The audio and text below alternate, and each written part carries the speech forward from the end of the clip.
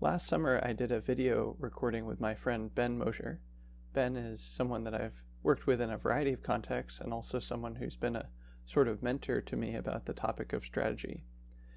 In this video, I put together an image that's a sort of mind map of strategy and the different techniques and tools and frameworks that Ben has taught me and exposed me to over the years. And I asked Ben about what strategy is, what these different tools are, and how they all relate to each other. Which tools do you use when, and what are they all good for anyway? So that's what we discussed in this video. The image that I'm discussing and that Ben is looking at isn't visible in the video, so I'm posting it in the notes below the video and so that you can look at it as well. And we hope that you enjoy this video and benefit from it, and would love to hear any thoughts or questions or feedback that you have about it. I really wanted to talk to you about strategy and the different models that you use and how they fit together.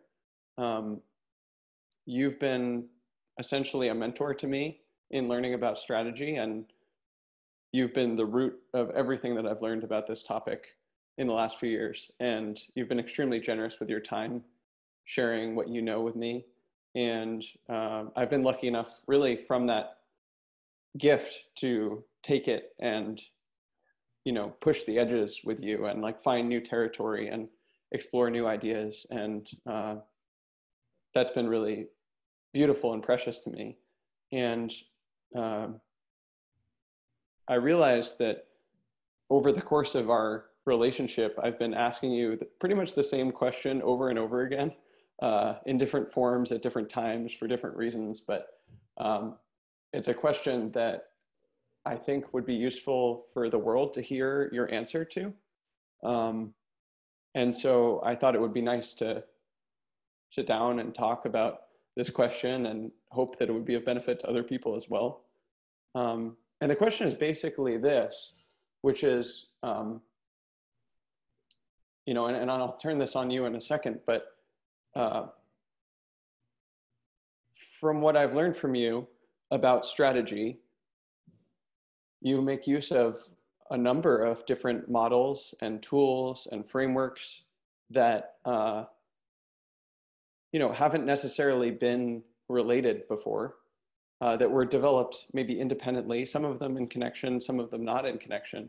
And you sort of move fluidly between these different methods and tools and kind of have a sense of what tool to use when, what's useful, what's not useful. And, again and again, when we've actually collaborated on projects, I've seen that things go better for having you involved and for the tools that you use. You ask questions that push things in useful directions. You make tweaks, adjustments that cause even seismic shifts in the way that things are being approached.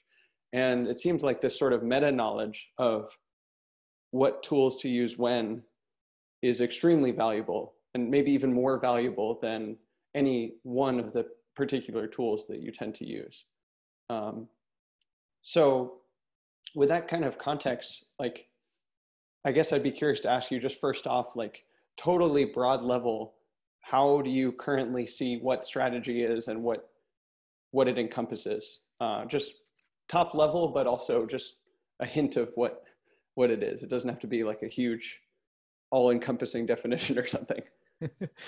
Yeah, let me pull a couple books off the shelf and outline for you my thesis. Yeah, so strategy. I feel kind of silly trying to answer that question because I've been on the earth for, at the time of this recording, something like 29 years.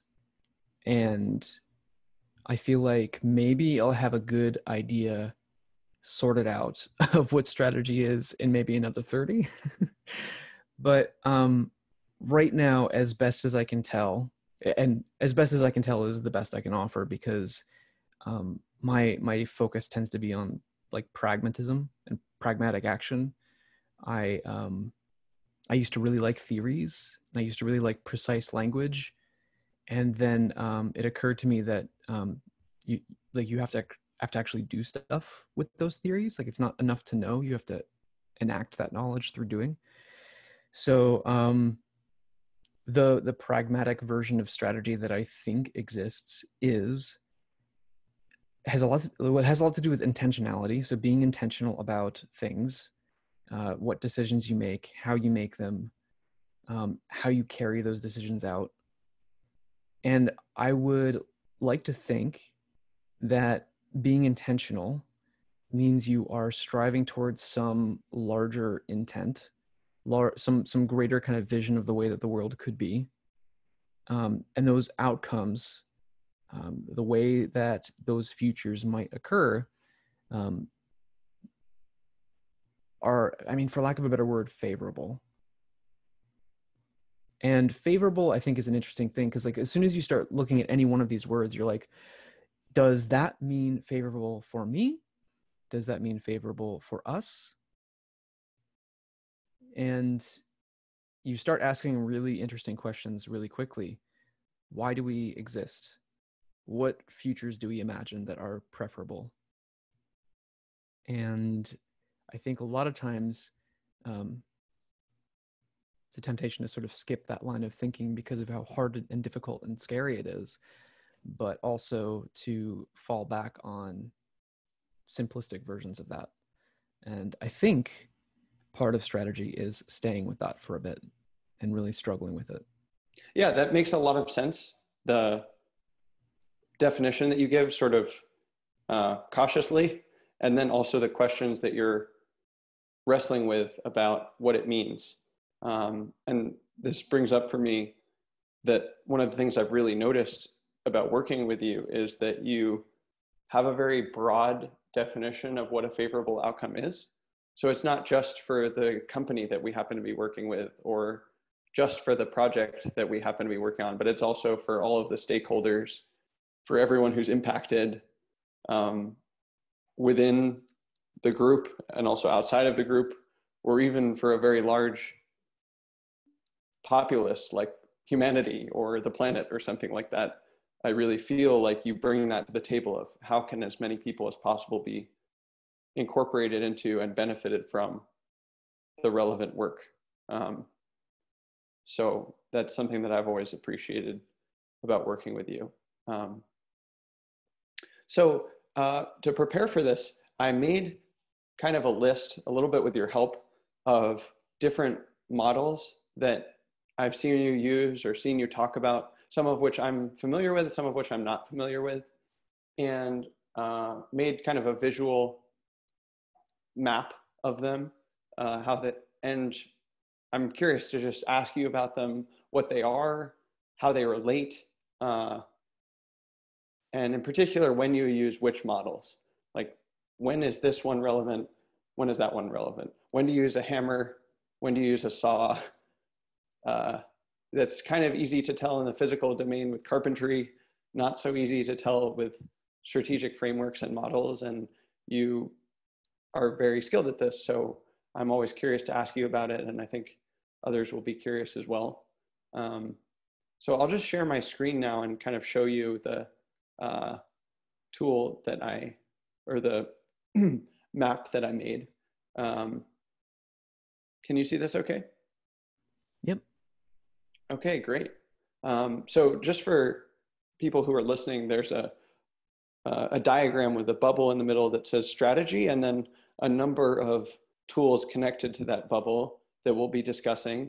And then Ben, you said you could share this in the show notes later, correct? Yep, that's where we'll put it. So yeah. Great. So I don't know, there's maybe what, like 12, 15 or so things here. Is that about right? I don't know. It's been a while since I counted anything on purpose. Me too. I spend half my time meditating, and counting is something that can go when you do that. Anyway, but in any case, there's a sort of small finite number of things here.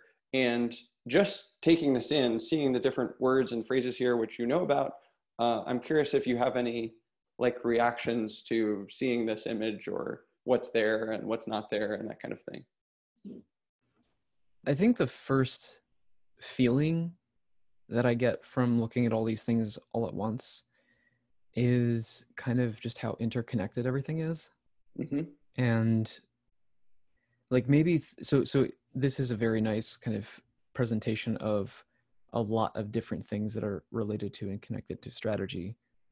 And I think I would definitely think of all of them as tools that are useful in the questions that strategy asks. I would also say that in a strange way, it's almost like you have to use a different filter to look at the same information, where every single one of these is related to all the others in differing kind of ways. And so it's almost like a kind of lattice or a like an interwoven, hopefully not a mess, but but in a way it's kind of like a mess, and it's a mess that can be traversed.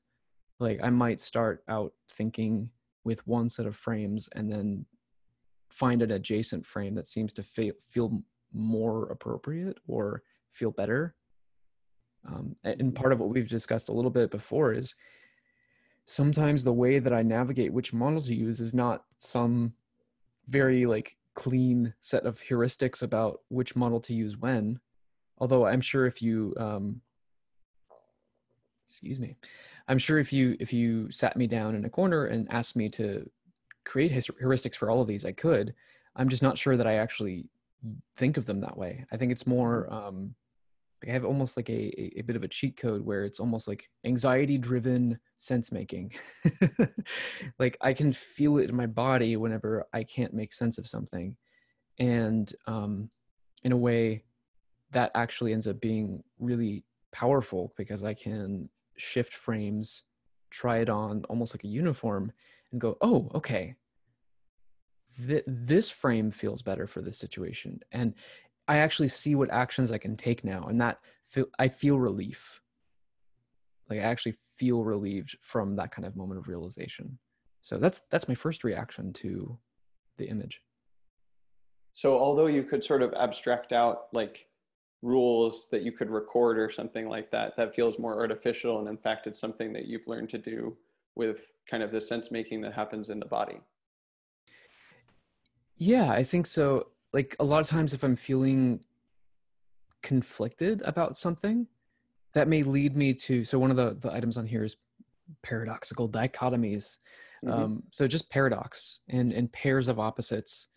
And what I've learned from reading Deciphering Sun Tzu by Derek MC Yuen is things like how to use paradoxical logic and how opposites play off of each other and in fact kind of lead to each other, which has a whole like broad sweeping set of like implications.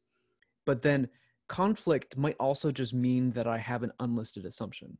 And so maybe I'll switch from a mode of paradox to using something from the logical thinking process, like maybe an evaporating cloud diagram, or something like that, in order to make sure that I've accounted for all the assumptions that are implicitly being made in the situation. So it kind of skips around like that. So yeah, it's interesting how it gets traversed, I think, in a given situation. Definitely. Well, just kind of getting into some of the object level things. I mean, you've sort of built a lot of your work that's happening right now around Wardley mapping, and I know you've kind of compared it to duct tape in the past, where it's like it's a good thing for sticking things together. That's duct tape is generally useful in a lot of physical object situations, and in a similar way, Wardley mapping is like as good a place to start as any with a lot of strategy things. And I'd be curious to hear you talk about that and like when Wordly mapping is useful, maybe some edge cases where it's not so useful that would make you pull for some of these other frames, just that direction in general. Yeah, I think maybe Wardley mapping is to Knevin as duct tape is to WD-40, not necessarily in their individual function, but in their maybe like tacit ubiquity in the toolbox of my mind. Knevin is something that I think I'd like to try practicing more deliberately, but I will say most of my time is spent thinking about things in terms of Wardley mapping. And the reason that those two things are so I guess, fundamental is because they try to approach fundamental kinds of understandings. Cynefin is an ontological framework. It's about the way that you be, or the way that things be. And it helps you make sense of that in terms of whether or not cause and effect is knowable, the ordered versus unordered domains, and what that implies for the way that you should approach the circumstance. Like, just if you were to get like the 80-20 on a Cynefin sort of approach to things, you could learn so much just by trying to notice before entering a situation whether or not cause and effect is largely predictable. And if it's not predictable, instead of trying to treat it like a machine and take it apart, you probe and see what happens and then respond to that. And that is just such a powerful kind of like basic dynamic that, like, changing your expectations of the situation means that you are not freaking out whenever something goes unexpectedly, because you have another mode to switch into, or you might have had that expectation that things might not have gone predictably in the first place, and that's the game, right? Like, you become used to that kind of thing, so you're less likely to become disoriented. But like Wardley mapping is more like modeling of systems that produce value, and then over top of that you kind of layer this body of research about capitalism, which seems to be the system that we're all, for the most part, participating in. And then it asks you to think very carefully about what kinds of decisions you can make as a result of the new understanding that emerges from that. And because of those things are so kind of fundamental, like Wardley mapping actually does involve ontology. And this body of research, which we seem to care about with respect to capitalism, does help you make like interesting decisions. It does make you aware of certain kind of dynamics, that the forces of supply and demand competition sort of are enacting on you. You can almost get away with framing any given problem as a problem that is mappable. And one of the probably first critiques that you could make of that is, well, not everything everything ought to be viewed through the lens of capitalism. And I would agree with that. But because a lot of the things you shouldn't view through the lens of capitalism, such as social good, or really anything that's more about purpose than profit,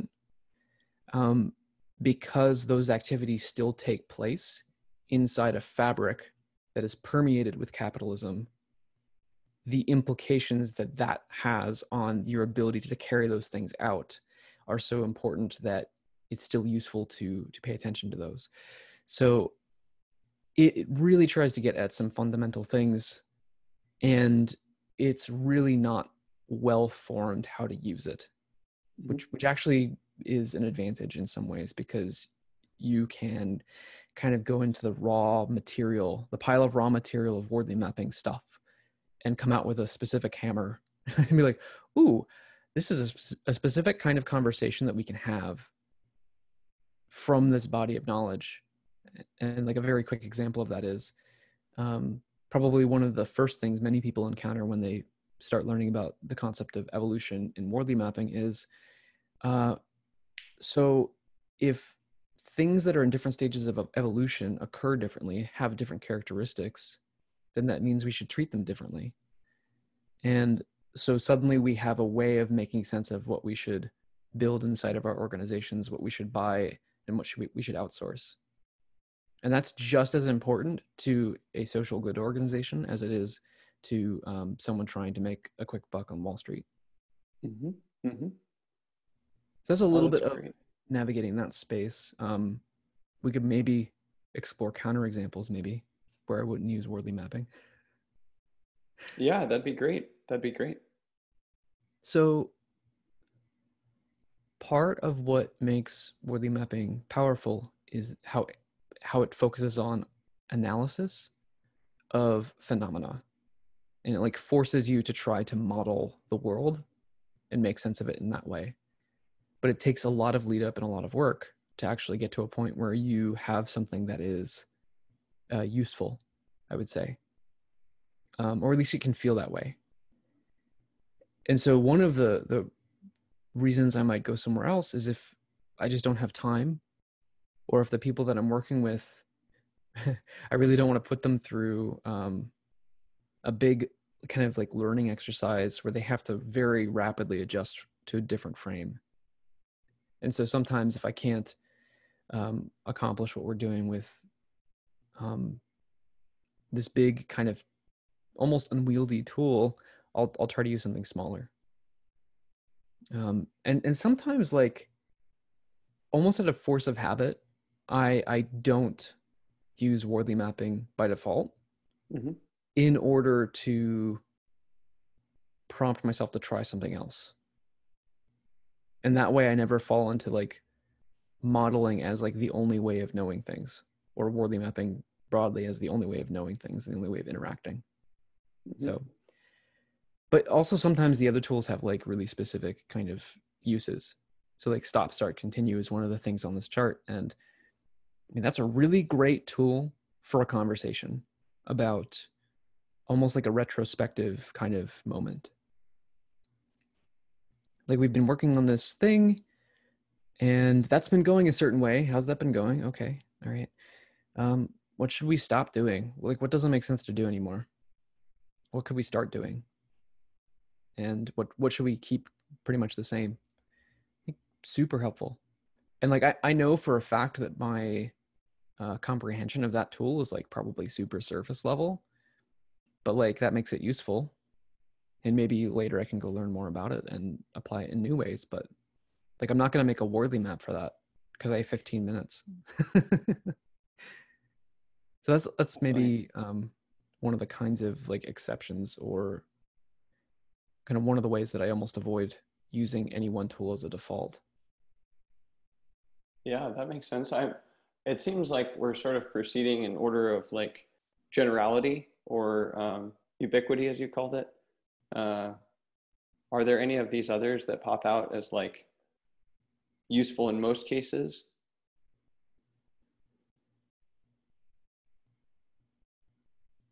Yeah, I think so. Theory of constraints is on here, for example.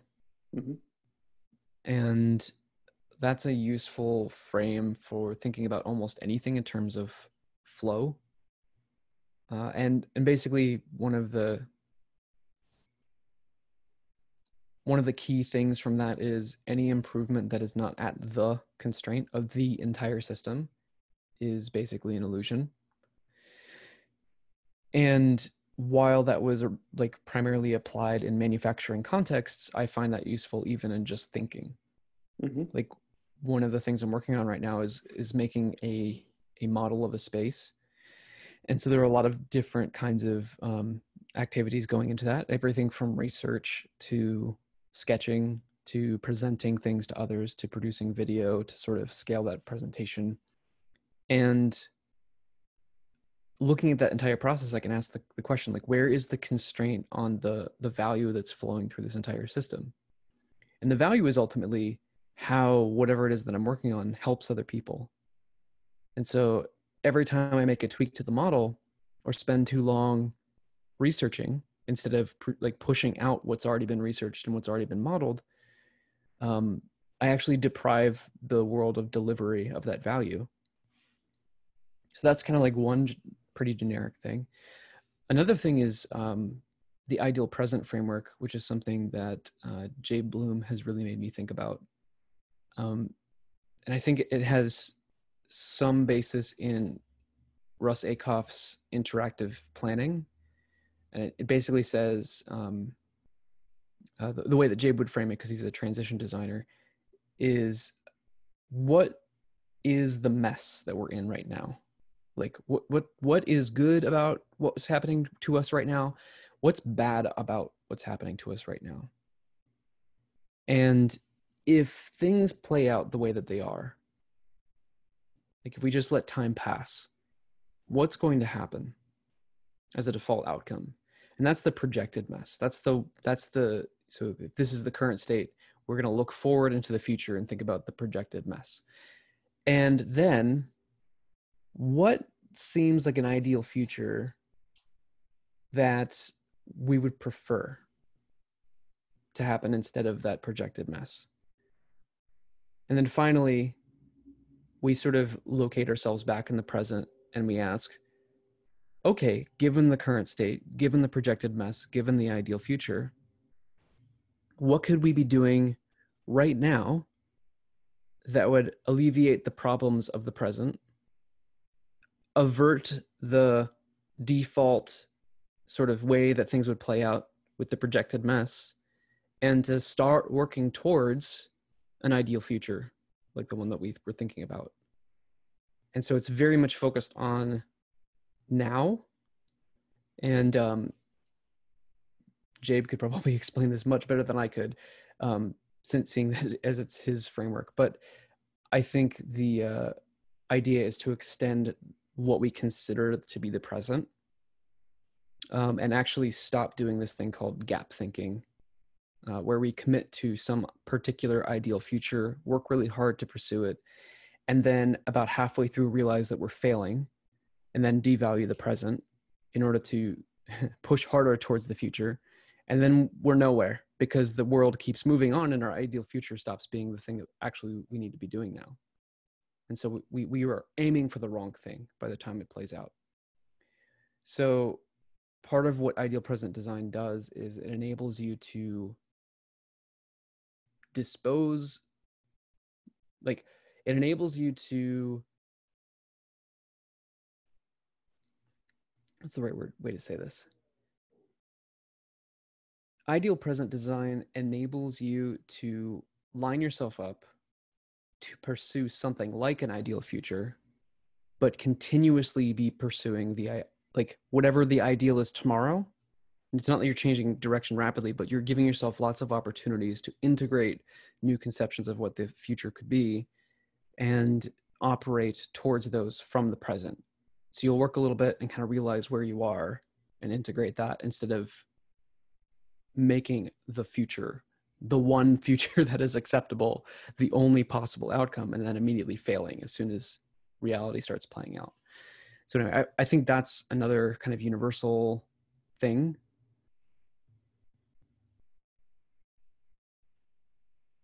Yeah, it seems to come pretty close to bordering onto conditions consequences, as I understand it. Does that seem connected to you as well? You know, it does. It does seem connected. And conditions and consequences thinking is also something that I would consider to be potentially universally useful. Mm-hmm. And that's a juxtaposition between kind of like there's a very Eurocentric kind of model of strategy, which has to do with means and ends. So you do things and you get results, and everything is a plan, and it's a causal chain that you just have to like make happen. So you just go do it. And then as a comparison or as an opposite approach, conditions consequences is like more gardening. And I think the idea is that you cultivate conditions that will inevitably produce consequences. It's more indirect. And can you give an example of that?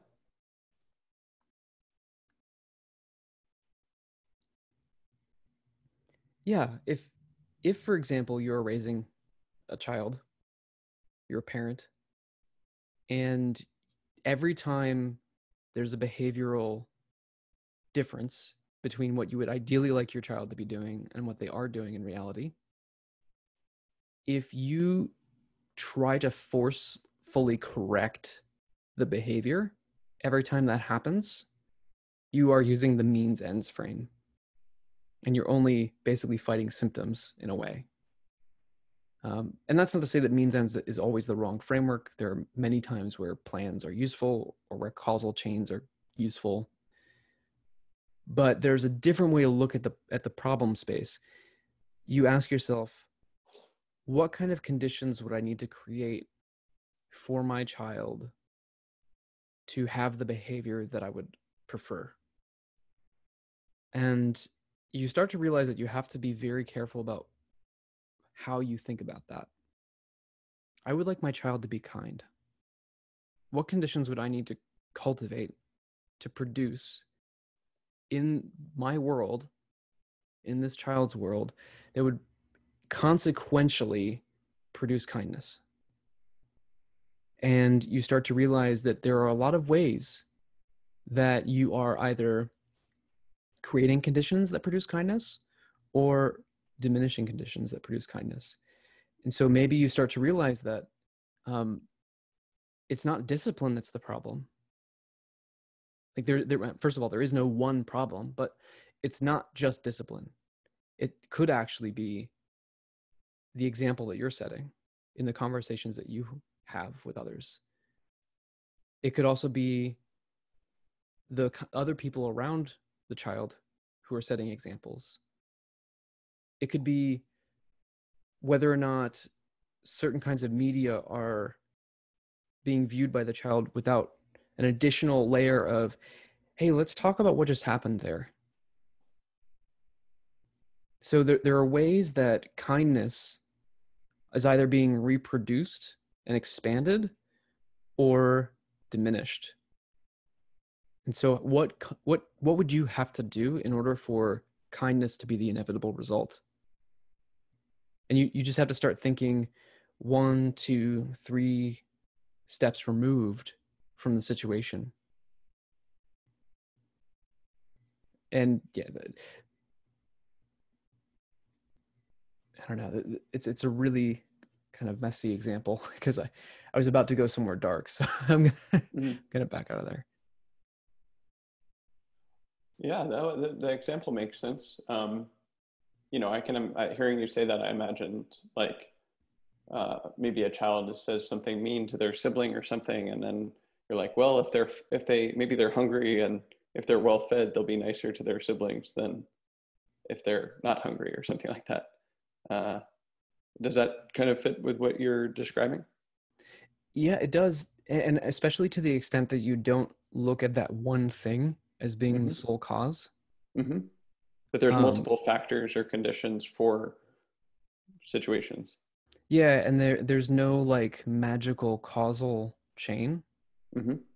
Like there's no like, oh, just fiddle these knobs and magically it will produce kindness.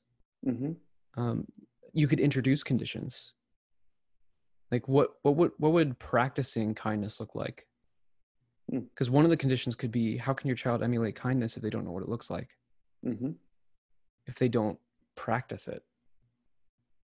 So what conditions could you cultivate where they're basically practicing kindness regularly? And that's only like 1 or 2 steps removed from kindness itself. Mm-hmm. Then you go deeper and you kind of ask yourself more fundamental questions like, what would the conditions be for me to be able to create conditions for my child to practice kindness every day? Wow. Well, I might need like an activity. Like I don't want to just have them say words that they don't believe. What kind of activity would enable them to practice kindness, which would then enable them to be kind? Wow. I think that's probably a totally different way of looking at things than most people are used to. And it's like sort of opens up a lot of possibilities, I think. We've kind of come at this from what is the most general thing on here, and kind of talked about the most general tools. I'm curious about the other tools, and I'm imagining that they're far more specific and limited to specific contexts. And so I would be curious to ask you about it from the opposite direction of like, what is the most like context limited tool on here? Or what are some of the more context limited tools on here? And when would you use them in what situations? Yeah, that that one's almost harder to think about. Yeah, it's interesting because whenever I'm thinking about a space, I'm almost subconsciously just eliminating all, like a lot of tools all at once based on like, I don't know, it's just, it feels wrong for the context. And so I guess I'm trying to figure out which ones tend to get eliminated the most. It's interesting. So multi-level perspective is, it feels like it's a pretty specific kind of tool. And basically the idea of that is it's a almost like market / innovation modeling thing. It thinks about landscape forces, like really long, like sort of standing kind of forces that are acting on a market. You could think of it like regulatory change, or just basically any sort of unexpected external force, like say coronavirus. And then it affects these things called regimes, which are like stabilities of like compositions of different kinds of organizations, all that like kind of come together to fulfill some sort of purpose. Like you could say the automotive industry is a regime, and it has like a common language, and they talk about things a certain way, and they're basically reacting at any point to sometimes these landscape forces that are sort of destabilizing the regime.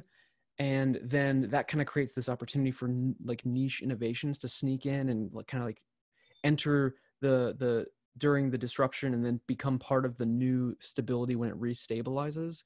And that's not a comprehensive thing, but like it is very specific, like a market kind of modeling, like innovation focused tool. And so like sometimes the concepts of like dynamic stabilities become useful in other cases, and that's like a useful kind of thing to think about. But yeah, I don't really pull that one out all the time. Mm-hmm, mm-hmm. Yeah, and honestly, the other one probably is while commander's intent is like, I think intent in general is a useful thing. The specific application of commander's intent in terms of like leadership is kind of one that I don't go around talking about a lot, both because it's something that I'm not quite like, I'm not a CEO. I don't do a lot of that kind of work, but I do a lot about like thinking about how people talk to other people about shared intent. And commander's intent is really kind of focused on like a military foundation for the problem with the Eurocentric modeling of strategy, which is plans do not survive contact with the reality of the situation. So it's an interesting thing to think about, and there are some books on my shelf that I am waiting to one day read about it. But yeah, it's probably a really specific tool. And I think we talked, since we talked about stop, start, continue as well, I would probably put it in a bucket of very specific kinds of tools. Mm-hmm, mm-hmm. So that makes me curious to ask, like, I mean, this is a trend that I've seen, you know, in myself learning these skills, but also hearing you report just now of even, at least it seems to me that even a surface level of comprehension of these tools can dramatically change how you look at things and empower you to behave differently. And you don't necessarily need to be a master of these tools to get value out of them. Yeah. And in the same way, I feel like, you know, you could probably write like a PhD thesis or a really long book about each of these tools and how they relate and when you would use them and when you wouldn't use them. Like you could go into great detail about that and like all of the times that you use them and all of the mistakes that you've made and all of the lessons that you've learned. And that's the topic that I'm most interested in, but I would be curious, you know, since there's this theme of even a little goes a long way, to have you kind of zoom out and look at all of these different topics and almost in like a lightning round, see if you can, you know, constrain yourself to like 5 or 10 minutes and see if you can just make an attempt at how all these things relate and when you use them, when you don't use them, from the big picture without needing it to be like the perfect final account that has every detail and every edge case or anything like that. But just for someone who's interested in rolling up their sleeves and learning about strategy, what would you say about all of these ideas and how they relate? No pressure, I guess. Yeah, just go, Ben. Just like 10 minutes. It has to be great. Yeah. Okay. So I'll do what I can. I'll kind of start in home turf, Wardley mapping, and I'll kind of extend from there. So one of the related concepts that is taught directly in Wardley mapping is doctrine, and this is like universal principles that you choose.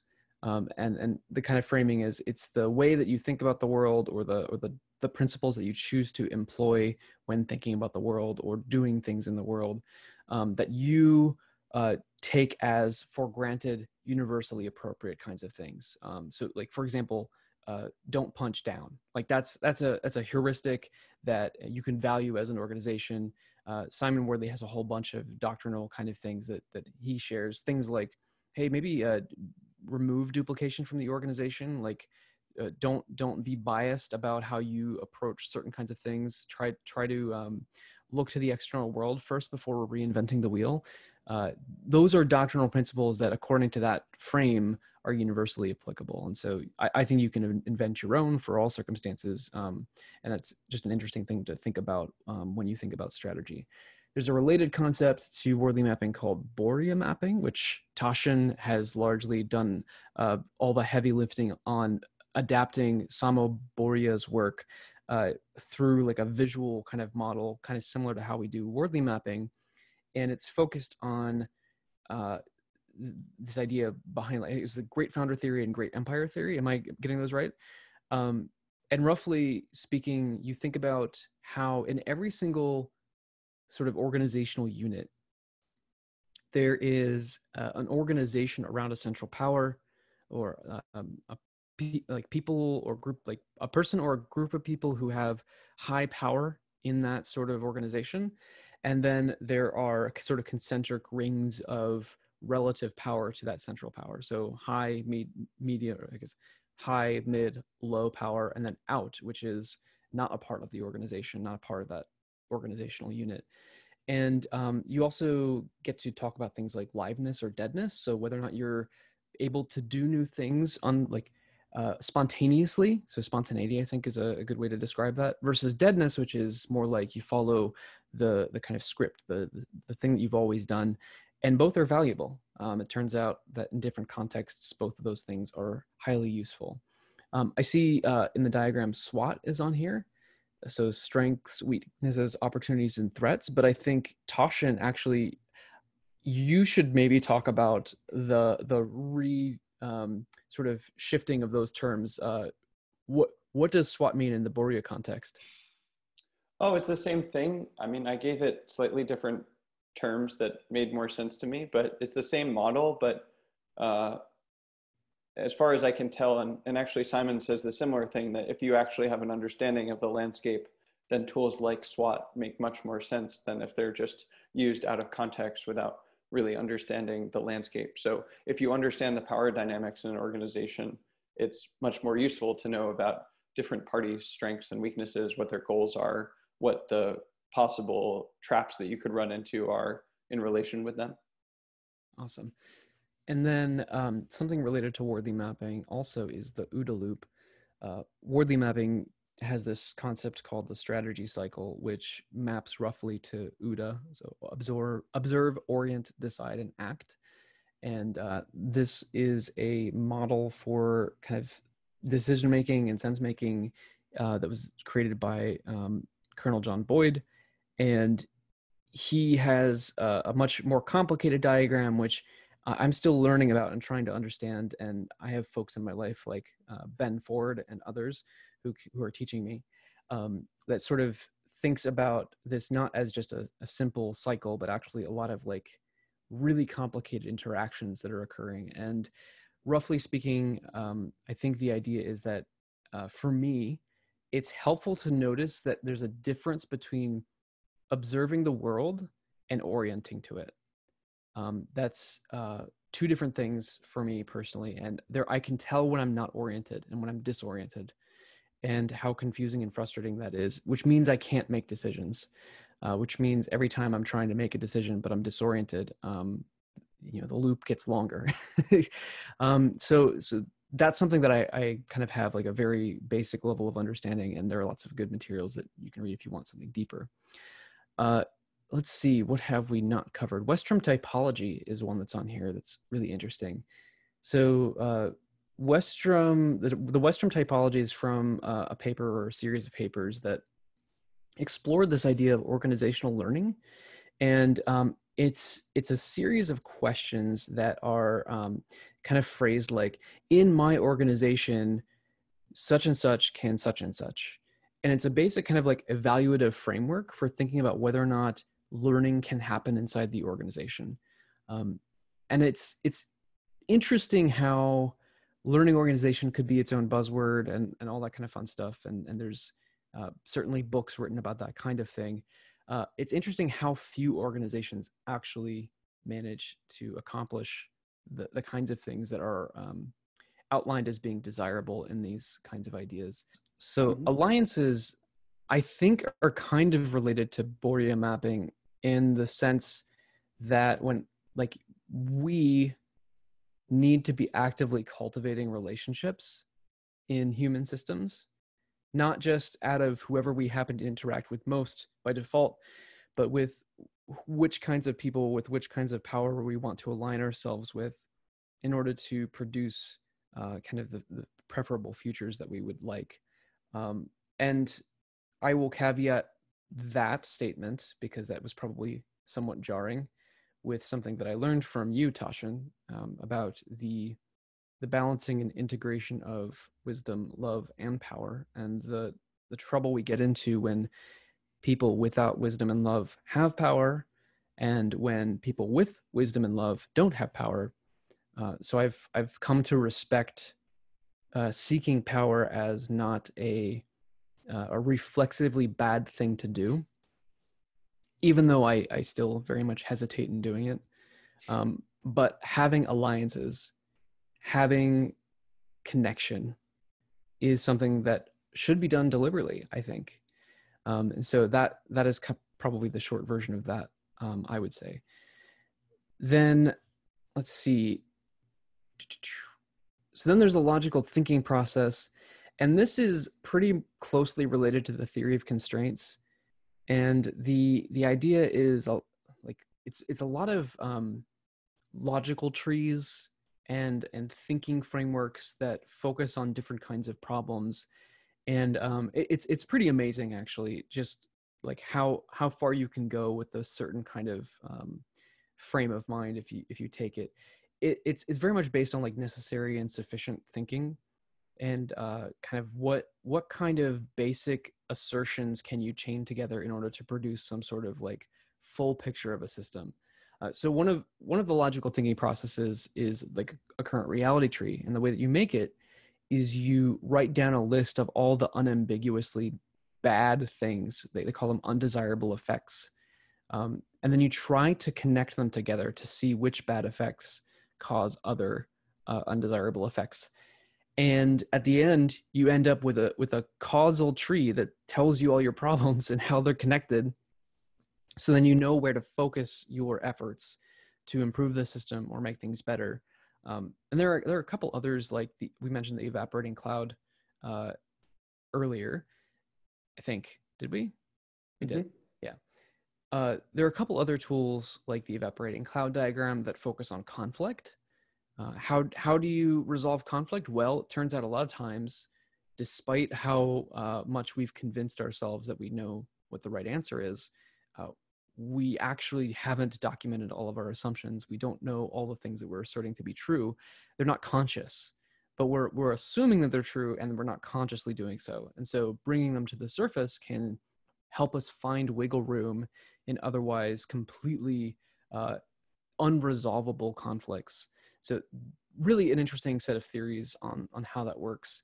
And I've certainly used those in, I'll say I've used them. I don't like the phrase using things in anger so much, even though it's idiomatic, but like, I don't know what to replace it with. I've used the logical thinking process to deal with some really careful concerning situations before, and it's been very helpful. I'll put it that way.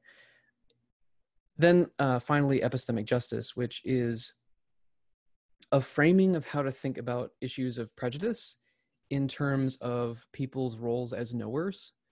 And there are two basic kinds of epistemic injustice.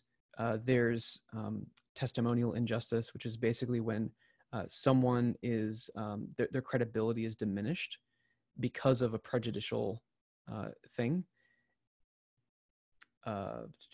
because of prejudicial reasons. And then the other thing is hermeneutical injustice, which is sort of, it's centered in a person's ability to make sense of their own experiences and express those experiences to others. Mm-hmm. And so like a quick example of a hermeneutical injustice is sexual harassment of women, particularly in the workplace.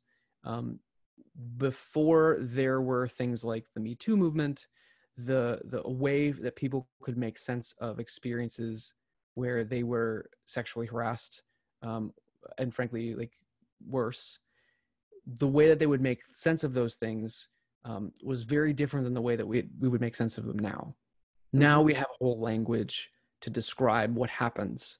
And as terrible as it is, having that language means that we can express those ideas to others, and we can share those meanings. And then I think the result is we can take action and we can actually make meaningful progress in changing the way things work.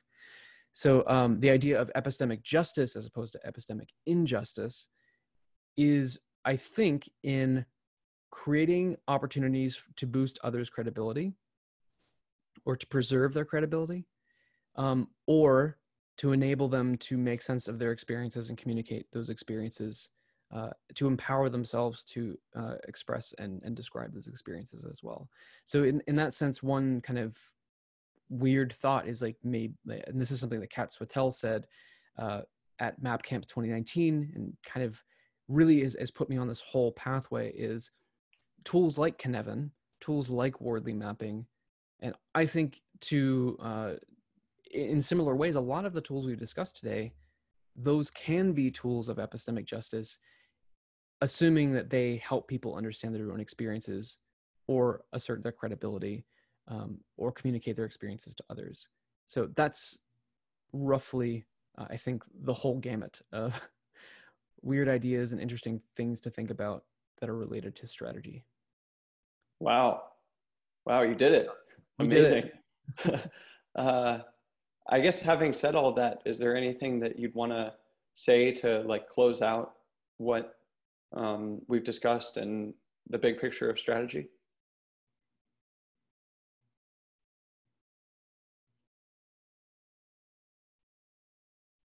You know, I think the thing that comes to mind most is it's like, oh, you know, we didn't talk about anticipatory awareness. That's true. But that's okay. Go on YouTube and search anticipatory awareness, and there's a video for you.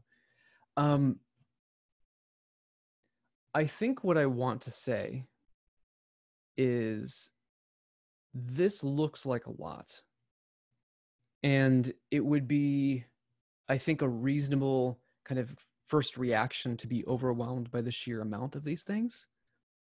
I want to point out that this is the culmination of years of thinking, and not just like learning for the sake of learning, but like it's the cheat code that I have. It's the anxiety response to things not making sense and trying to make sense of things.